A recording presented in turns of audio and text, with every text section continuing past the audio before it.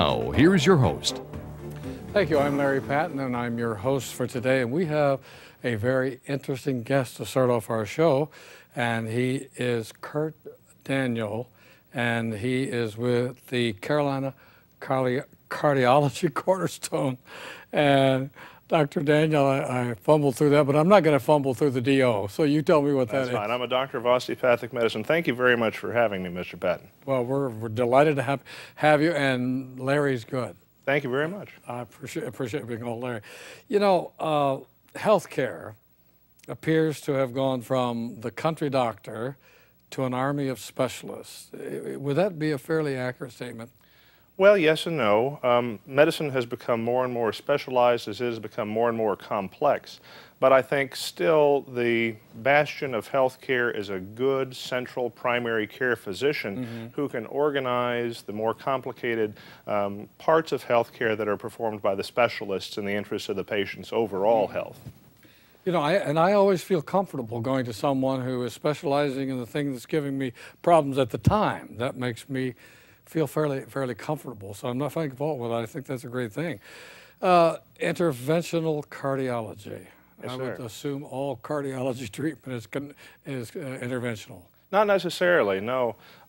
I think the most important aspect of cardiology is preventing disease from happening. So there are many cardiologists, in fact the majority of cardiologists, who focus on medical treatments and lifestyle changes and really advice to patients for how to have better health. Those people are called general cardiologists, and they make up the majority of cardiologists. A smaller group of cardiologists may work on electrical parts of the heart or on special imaging parts of the heart, but interventional cardiology, which is what I do, is focused on using tiny devices that we insert through the arteries of the arms or legs to try to improve the body's health by using these little devices. This may mean for patients with coronary artery disease, of course that can cause heart attacks or chest pains. That may mean using tiny little balloons to perform angioplasty to the arteries of the heart, or putting stents in to hold those arteries open. For people with bad blood flow to their legs, it may mean doing angioplasty or stenting there to restore that blood flow. For people who are born with heart defects, holes in the heart, if you will, we can use tiny devices now to repair those without cutting the chest open. And even in some cases for patients who have diseases of their heart valves, we can sometimes repair those with minimally invasive procedures that are much easier on the patients than surgeries have been in the past. Those are good things to hear for people who have those problems. I know I have a son who's dealing with a heart valve problem, and it's comforting to Dad to know that people are specializing in that. Now, in that you have specialized treatment, and that's your arena of operation, I would assume there has to be special training as well that may not be true of everybody. It's quite a lot of training. You know, after college, there's, of course, 4 years of medical school. Anybody who wants to practice cardiology first has to have complete training in internal medicine first. That's another 3 years. So every cardiologist is an internist. For general cardiology, next, it's another 3 years of general cardiology training. If you want to specialize in interventional cardiology, it's another 1 or 2 years after that. So it comes up to at least 11 years after college of training to do this. Now, I've been referred by practitioners, medical practitioners, to specialists. What determines that process? How does that happen? Well, it depends on what kind of problems you're having. There are many problems that may relate to the heart that a primary care or a general internist type physician are perfectly comfortable handling. Problems like high blood pressure, high cholesterol. The majority of the management of those problems happens by primary care physicians. And even some situations of heart disease, like heart failure, can be managed by primary care doctors. But more complicated heart disease and disease that maybe requires a more sophisticated diagnosis or a more sophisticated treatment might need a cardiologist. Now, people don't just call your office and say, I want an appointment. They are referred to you by their family doctor? Generally, but it varies somewhat. There are some people who have problems that they know about that they would prefer to be seen by me primarily, and if that's all right with their primary doctor, that's fine. And I do receive some patients in my clinic who simply call and wish to be seen, and that's fine. And you do have a website, and that website is GMKTG at Triad. Actually, no, our website is www.cornerstonehealth.com. I like that better. Cornerstone Health is all one word, no spaces, no dots, no dashes. I like that better than the one I have here. Okay. The risk factor, you know, by golly, it just seems like everybody's at risk for a heart attack anymore. Well, that's not entirely untrue. Some of the most important risk factors for heart disease are things we can't do anything about. Aging is one of the most potent ones. Right. The older you get, the more at risk you are for having something bad happen to you. I'm sorry, go ahead. But there are other ones, and of course things like your gender, males more than females, your ethnicity, and your genetics are things we can't change. But there are a number of elements of risk that a person can change, or a person can change with the help of their doctor. Lifestyle is very important, and you and I were talking earlier about stress and trying to have a good, calm quality of life. Eating right is very important, avoiding cholesterol and avoiding refined starches and refined sugars that we've learned about. Avoiding smoking is critically important. Most folks think about smoking as being a risk factor for lung disease, but it's very common for smoking to cause heart disease or disease of the blood vessels to the legs. And having an active lifestyle where you exercise regularly is also very important.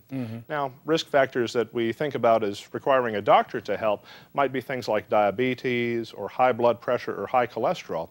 And certainly everybody, as they age, should think about those things and talk with their primary doctor to be sure they're doing everything they can do to prevent heart disease. And of course, you diagnose whether or not a person has heart disease, and that's a pretty touchy situation. And we talked about stress, and sometimes we self-diagnose heart problems when we don't have them, but you have methods by which you do diagnose. Yeah, that's true. The most important thing, though, is low-tech. I think the most important thing is talking with the patient. The most important clues about the diagnosis, in my experience, come from what the patient tells me. After that, of course, the stethoscope is very important for listening to the heart, and we can pick up a lot of clues that way. But many times there are other tests that are required. These can be tests like EKGs, which are electrical tracings that show us what the heart is doing. Imaging tests like echocardiograms, which are ultrasound beams that we bounce off of the heart, which give us an awful lot of information about its function. And then CAT scans, MRI scans, and in some cases angiograms, where we need to put a catheter in the body and inject dye to see the heart or the arteries is sometimes necessary. Yeah, and I've had them all. But they tell me I'm doing great. Isn't that nice? I'm glad to hear that. Once you diagnose, what are the treatments that are common? The most common treatments that I do are angioplasty and stenting of the heart and of the peripheral vessels. And I do about 10 cases a week at this point, or around 400 or 500 a year. The outcome of people who have interventional treatment can vary from what to what? In general, the treatment outcomes are very good. Most patients who have symptoms from their coronary artery disease, particularly angina, in most cases we can make the symptoms go away completely or significantly improve them. The same is true for people with disease of the arteries of the legs. But my job isn't done after I fix that. At this point, we really focus on what we call secondary prevention, and that means preventing a second problem in people who already have a problem with their blood flow. So that's really a very important part of what every interventional cardiologist does. We hear every once in a while on television and via the newspaper these breakthroughs, and it always brings a real sense of excitement to the medical community anyway.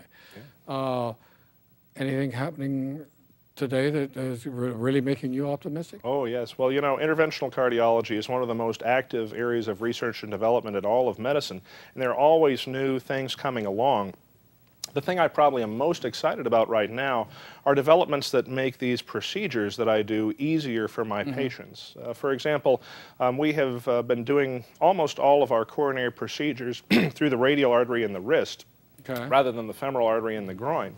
By using the artery in the groin, you know, we have to hold pressure over that area for some time, and the patients have to lie still and flat for 4 to 6 hours at times. Many patients complain about that as being very uncomfortable. But by using the artery in the wrist, we can simply put a bracelet over the wrist. The patient can sit up immediately after the procedure or even walk as soon as the sedatives wear off. And of course, because these procedures are more and more comfortable, many of my patients are requesting no sedatives so that they can watch what I'm doing. It's kind of interesting for them. Wow. I did watch, by the way, and I thought it was the most phenomenal thing I ever saw. I'm not asking to come down and rehearse again, but it was interesting. What advice do you give to a heart patient? Do everything that you can to live a good, healthy life. Mm-hmm. Don't smoke. If you do smoke, do everything you can to quit, including talking to your doctor, utilizing the community resources that are available to you. Eat well, avoid fatty meats, get most of your calories from lean meats and vegetables. Pardon me. No problem. We have some water there if you'd like to take a break. Try to exercise as much as you can.